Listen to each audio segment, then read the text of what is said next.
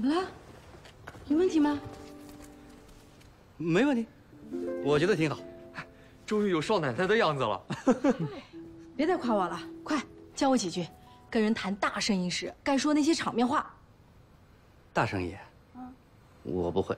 哎，我谈过最大的一笔生意，600两银子，算不算大？那怎么办呀？我已经都替你准备好了。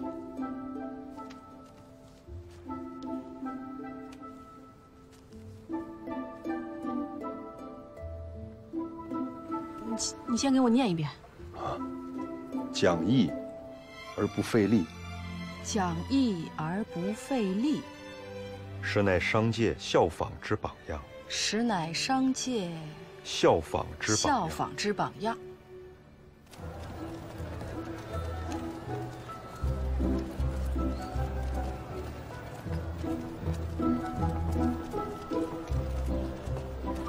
落轿。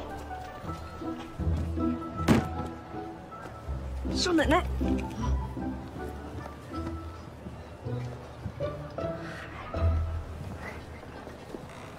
哎，行吗？好的很。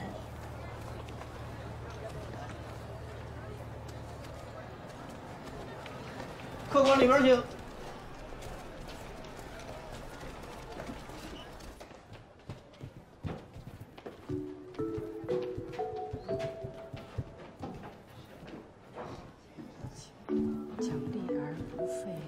实乃商界效仿之榜样。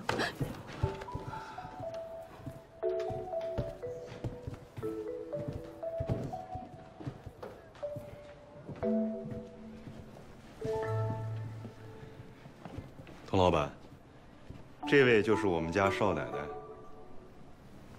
童老板，在下童敬夫，昔年与吴平少爷曾就有过数面之缘，可惜天妒英才，敬志永绝。今日得见夫人，顿感欣慰。吴聘生前对童老板也是赞誉有加，称先生业商而无市井之气，讲义而不费力，实乃商界之效法之榜样。今日得缘一见，也是我的荣幸。哪里，夫人过奖了。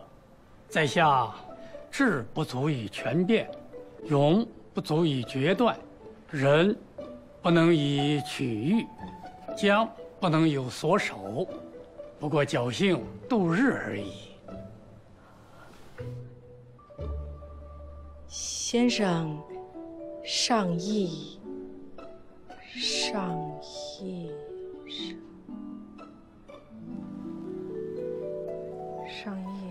童老板，我们少奶奶啊。那个童老板，我也不绕圈子了，您这趟来是来收棉花的吧？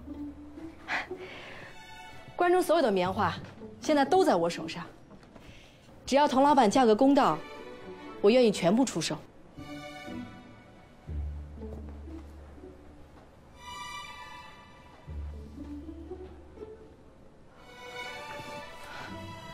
童老板，您请坐。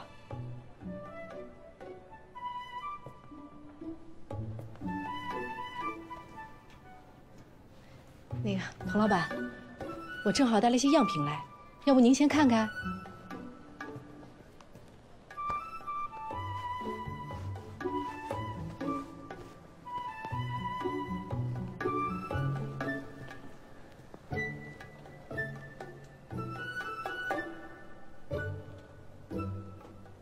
请问夫人有多少这样的棉花？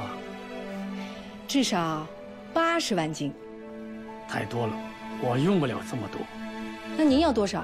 最多20万斤。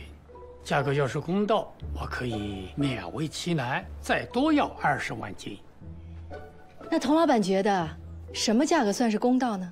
我在其他地方收棉花都是50文1斤，我与泾阳有感情有交情，60文吧。童老板，我这棉花120文一斤。夫人，你是在说笑吧？去年棉价大跌，关中一半的棉农都改种了小麦，而直隶湖广那边的棉田又遭了殃，几乎颗粒无收。物以稀为贵，再加上我这品相，怎么都值120文一斤。哈哈哈哈哈哈！夫人呐，我在其他地方收了这么多年的棉花，也没操出100文去呀。哈哈哈哈哈！童老板，水涨船高，您今年的府部也一定能卖个历史最高价。80文，你这80万斤棉花我全要了。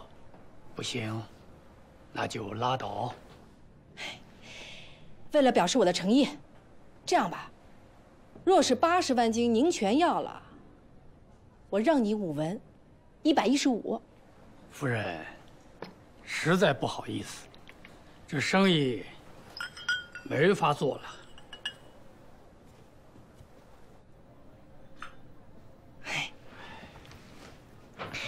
没关系，我相信过2天直隶湖广那边的棉商都要来泾阳，到时候我这棉花150文一斤也不是不可能。哦，对了，童老板，您订的回武汉的货船好像还是80万斤的仓位，初8就必须启程，看样子这趟您得空手而归了。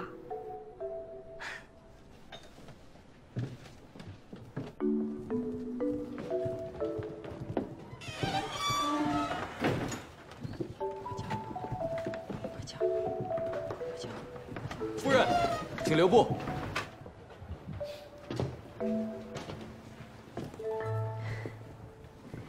童老板，夫人，再让一点吧。这样，那如果一手交钱一手交货，就110文。成。童老板，沈心怡，你怎么回到这儿来？我来是来跟童老板谈生意来了。在下沈心怡，沈氏棉花行的2掌柜，泾阳沈家少东家。原来是沈少爷，失敬失敬。今年我爹派我来拜访你。童老板，既然我们价格已经谈好了，那就签约吧，我也好安排交货。哎，好，这边请。稍等，童老板，我刚才好像在听你们说，今年的棉花卖110文一斤，还说要一手交钱一手交货。巧了，我现在手上就有80万斤棉花要卖给你，品相上好，我定的价格呢也是110文一斤的，但是我会给你7天的账期，不用一手交钱一手交货的。沈心怡，你哪来的80万斤棉花？关中所有的棉花可都在我手里。你别管我从哪里来80万斤棉花，只要童老板愿意跟我合作，我们沈家一定是到期付货的。我看你是存心来砸场的吧？我是存心来跟童老板做生意的。童老板，我们进屋聊。哎，童老板，你不用跟他聊，我给你105文，我们马上签约。好，我也出105文一斤，7天账期不变。100文，我也出100文，7天账期不变。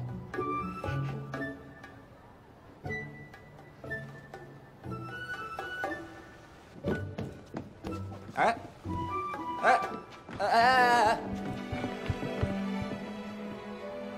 她真是我们家东院的少奶奶。如假包换。哎，男女授受不亲啊！放手啊！放手！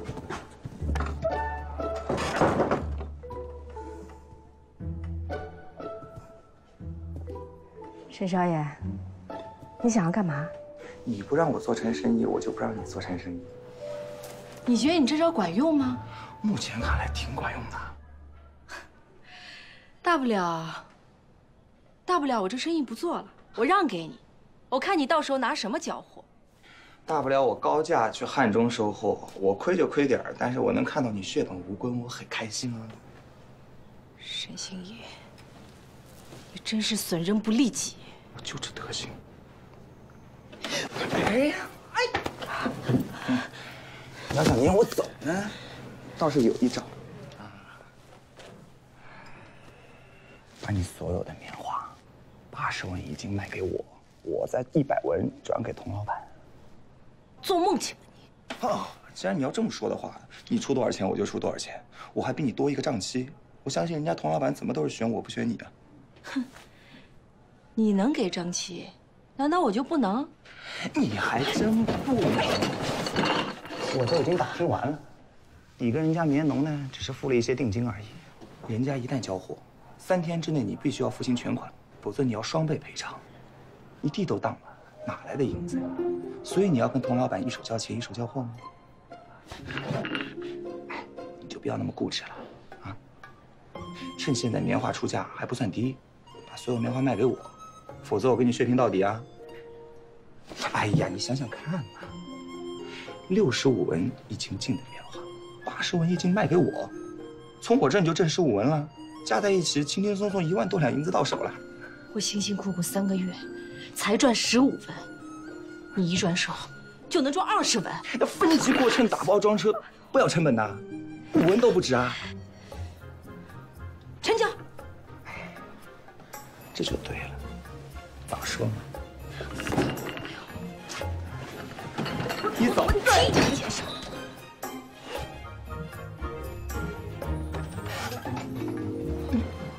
你又踢我！你童老板，我退出，接下来的事情你和沈少爷聊吧。这是怎么回事啊？啊，没事，童老板，我们继续聊我们的生意。还没完呢。是还没完呢，我们还有个赌局呢。童老板，沈新宇，哎，爹，老爷，来，快点放下。你是不是从账房里支了6万多两银子？是啊。你要那么多银子干什么？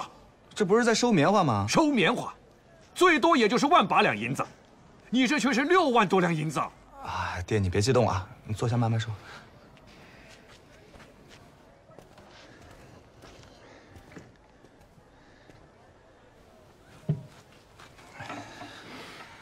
爹，今年的棉花不是涨价了吗？去年60文一斤，今年变80文一斤。那也不用花那么多银子，你是不是老毛病又犯了？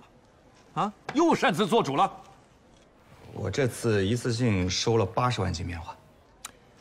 你疯了你！棉花那么贵，你还收那么多？哎，我还没说完呢，爹，你消消气啊。我跟童静夫呢已经商量过了，80万斤棉花他全要。他全要啊，而且我还卖他100文一斤。100文一斤，他居然都同意了？他必须同意啊！为什么？去年棉价大跌，很多人不是改种小麦了吗？导致今年关中的棉花减产1半，而直隶湖广的棉田又遭遇天灾，物以稀为贵啊，价格上涨也是必然的。你还关注直隶湖广的事？那当然了，我觉得做生意啊就应该眼观六路，耳听八方。再说了，80万斤棉花意味着什么？那就等于关中所有的棉花基本上都在我们手上，那价格当然就由我们说了算了。童静夫要不然就别做这个生意，他如果想做棉花生意，就必须要听我们的。爹，通过这次我明白一个道理，与其一文一文的跟人家讨价还价，不如先站住局面。只有站住了局面，那赚多赚少是由我们自己说了算。而且爹，我觉得以后我们做生意呢，都要循着这个思路，哪怕之前不挣钱，哪怕是赔钱，都要先占局面。沈兴仪，我看你又不知天高地厚了，是不是？你挣了多少银子，就不计成本了？就寻思着怎么赔钱？哼！我告诉你，你还嫩着呢。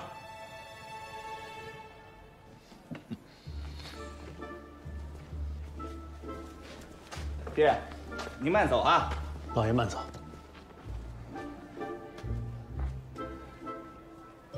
石掌柜，刚才没说完呢，再去账房支5000两银子，把明年的棉花也给我定了。现在？对啊，就现在。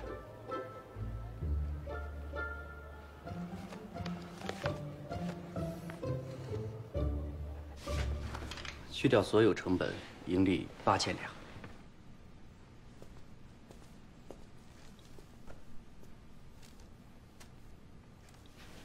唉，本来应该赚2万两的，生生被沈星咬了一大口子。我们实力不够，能赚这么多已经不错了。是啊，按成本算，沈星一其实只赚了2成，而我们赚了1倍还多。哼，这仇我一定得报回来。其实沈星移并不是赚的最多的。还有谁？我听说今年府部也涨价不少，那个童敬夫至少赚了有3万两。这么多？你自己算呀，1斤棉花5尺布，这中间多大利润？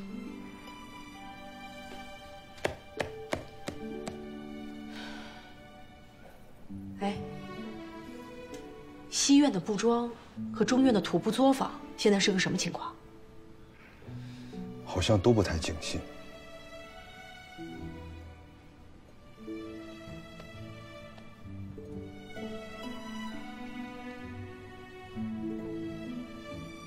小五啊，哎，你赶紧去把明年的棉花定下来。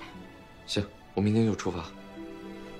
如果我没估计错的话，沈心怡的人应该已经动手了，所以你现在就得出发。好，我现在就去。哎，不要和他们硬抢，只要能定下去年1半的棉花就行。明白。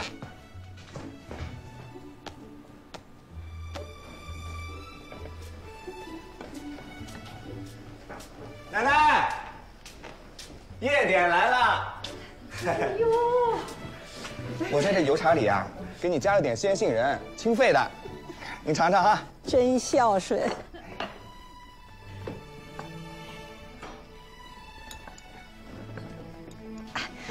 你坐下，陪奶奶说会儿话。去。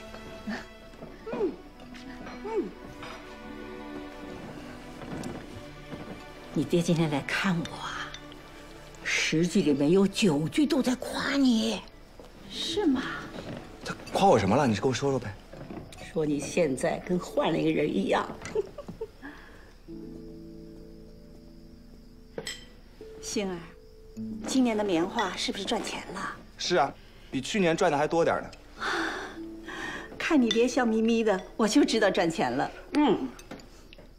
四海说了，赚钱多少不重要，重要的是他看现在星儿，眼光啊、胸襟啊，都跟平常人不一样。说他不能赚小钱吧，他能赚大钱；说他不能冲锋陷阵吧，他可是个帅才。你爹说你是个帅才，星儿。老爷能说出这样的话，那可真是不容易。哎呀，那我早就说过，只要星儿开了窍，那比谁都强。哎，我挣的这些银子啊，其实还不算什么。另外还有一个人啊，2000两银子的本金啊，一把赚了1万多。谁呀？你们不认识。人家能有这种能耐，星儿，那以后啊，好好的跟着人家学着点啊。我不仅要跟他学，我还要跟他斗。